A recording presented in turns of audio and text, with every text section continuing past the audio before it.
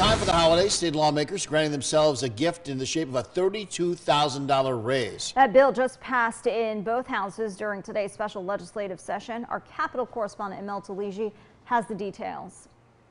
Right now, lawmakers are at a base pay of $110,000. The pay increase would make New York lawmakers the highest paid in the nation. But with inflation at an all-time high and New Yorkers struggling to make ends meet, some are asking, why now?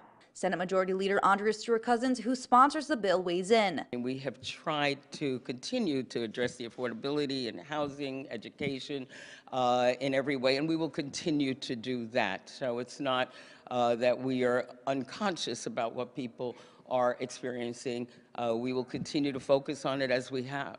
There is currently no cap on outside income for lawmakers, but this bill would cap it at $35,000. Could we see some turnover with lawmakers who do have outside jobs? Well, possibly. You know, that's kind of why we made that part of it effective 2 years from now, because people could have run with the old understanding that they would be able to make unlimited outside income, and now with this legislation you will not be able to do it. Tevin Williams is part of the Legislative Workers United and a staffer for Senator Brad Hoylman.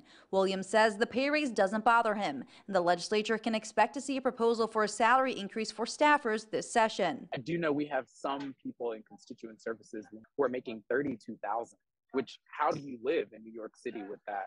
And so that was the initial conversation of how do we organize and bring this solidarity for some offices who have baseline constituent service people that make 70 and some people that are clearly making 32. Republican Assemblywoman Mary Beth Walsh says the legislature shouldn't be able to vote on their own pay raise. Our conference did try to offer a hostile amendment to the bill in chief, which would have said, let's put this up to a vote with the voters. Let's let the taxpayers decide if they want to spend several more $1 million to pay legislators more.